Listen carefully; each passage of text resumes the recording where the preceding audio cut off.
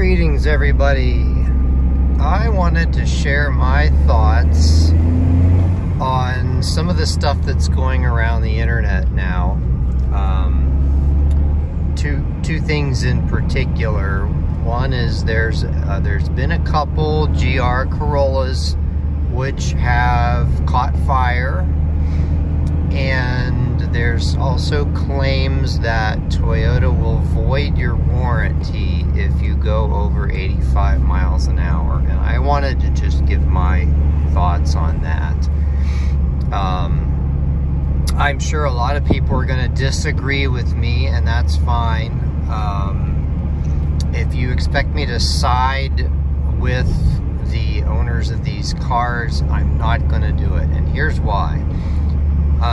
First of all, there's plenty of people out there who have these cars with, you know, now coming up on 40 or 50,000 miles, trouble-free, completely trouble-free. This drivetrain, or a version of it, was used in the GR Yaris, and there's people with over 100,000 miles on those. Again, trouble-free. Here's what I'm thinking is happening on these cars burning down. The people are claiming, oh, I never modded my car, or I never did this, or I never did that. And what I'm here to say is, there is no way that something wasn't done by somebody under the hood that caused that situation. Whether they were monkeying with the tuning and messed things up, or, I mean, even something like having the dealer do an oil change and spilling oil everywhere that caught on fire. I mean, there's no way one of these cars, properly maintained, properly handled, and whatever, even if it was driven over 85 miles an hour, would do something like that.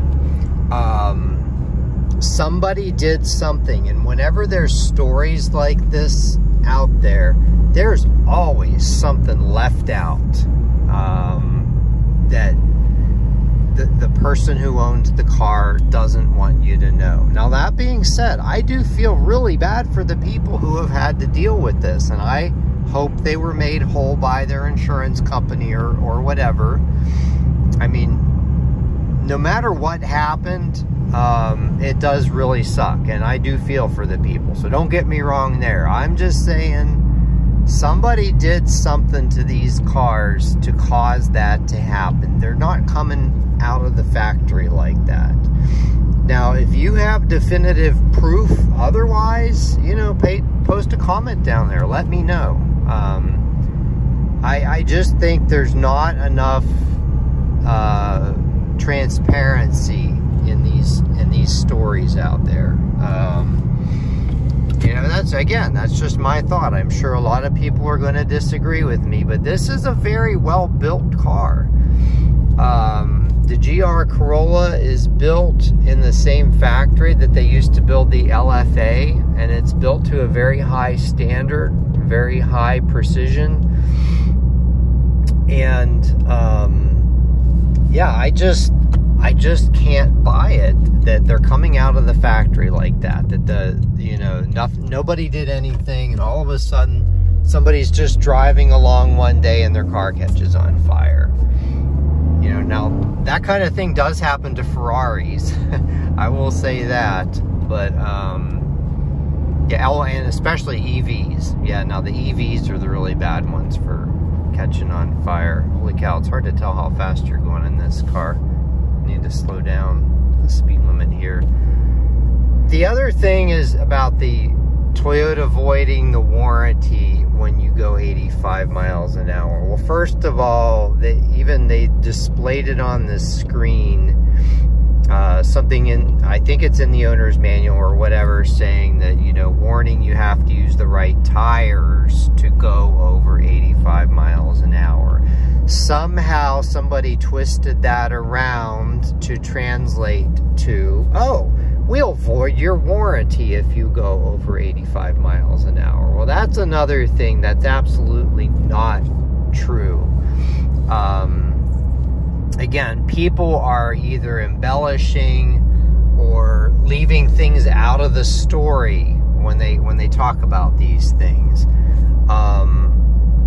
You know, for a warranty to be denied for just simply going over 85 miles an hour, that would be a field day for lawyers. They would be all over that, and Toyota would lose. There is no way Toyota is going to get away with saying, "Nope, we saw you went over 85 miles an hour, your warranty's void. Sorry, have a nice day." No, that's not happening either. Again, if you can show me verifiable proof, let's do a little pull here.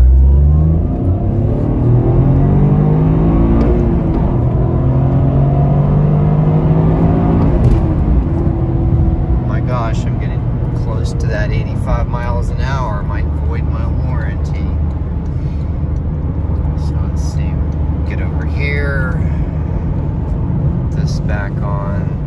Anyway, yeah, so there's a lot of embellishment, misinformation, and people just simply leaving things out for convenience sake,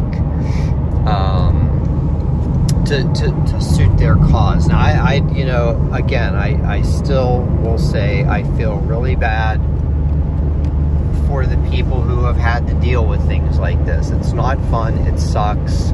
I've had cars that I've had to fight dealers over warranty repairs for various reasons, but there was always a lot more gray area, and it was always a lot more.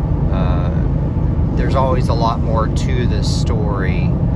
Now, I will say this: one of a dealer's favorite things to say when you go in for warranty repairs is, "We can't duplicate your concern," or "We can't hear that noise that's really obvious." Now, that's where you can run into some really frustrating stuff. So yeah, I have been there. I do know what it's like for a dealer to fight you on warranty repairs. And that does absolutely suck. I will say that, you know, again, I feel for these people who are having to deal with this.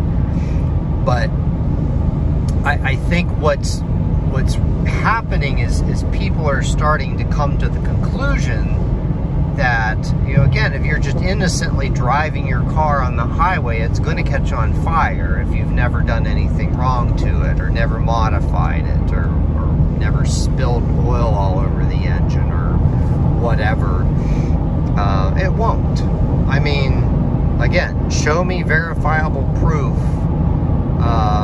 you know, then I might reconsider. But I'm very skeptical. You know, I don't take things at face value without a lot more proof. And, you know, I'm saying this as an owner of one of these cars. I'm not in fear that my GR Corolla is going to catch on fire for no reason. It's just not going to happen. You know, I'll post a video 10 or 20 years from now, and, you know, whenever I have however many miles on this, I don't drive this car very much, but I do drive it, and be like, surprise, it never caught on fire. And I actually don't expect to ever have to use the warranty on this car either. You know, I just driving one of these, you can tell how well it's built. I mean, it is built like a 90s Japanese car. Everything just is very well put together. It's made in Japan, and, you know, just a fantastic car overall. You know, call me a fanboy if you want, but I've had a lot of different cars, and I have had plenty of cars that I've had bad things to say about, and this is not one of them. So anyway, those are my thoughts, just based on the stuff that I've seen floating around the internet. You know, if you're thinking about buying one of these and you're afraid it's going to catch on fire, or that you're not allowed to go over 85 miles an hour, don't worry about that. It's just, there's always more to the story. That's all I'm here to say is, you know, if somebody tells you a story about something, especially if they stand to be hurt by revealing the full truth, that's where it really kicks in. You know, if somebody says, oh, I never modded the car, but they know damn well that the mod caused the problem, then, well, they're not going to say that publicly. You know, they might not even say that privately. They may keep that to themselves. So, anyway, I'm actually looking forward to the 2025. I would love to see what this is like with an automatic and some more power. Lower that.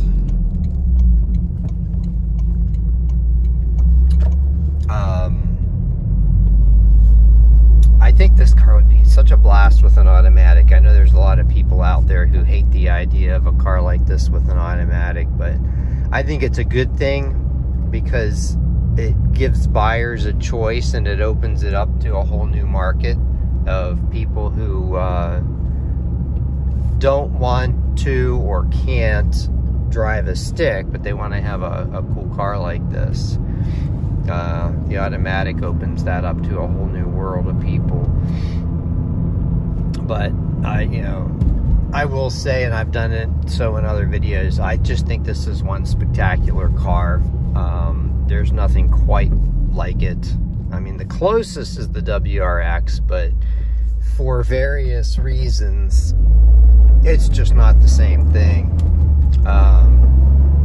This car has a brilliant all-wheel drive system, fantastic shifter feel, fantastic clutch feel, great steering, even though it's electric steering, and I'm not a big fan of the electric steering. And it just feels the way it should.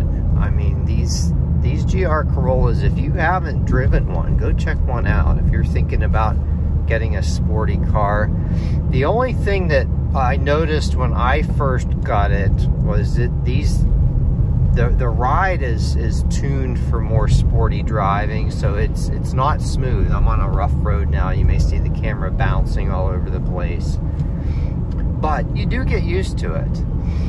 And you know, another little nitpick is the seats are not the most comfortable in the world,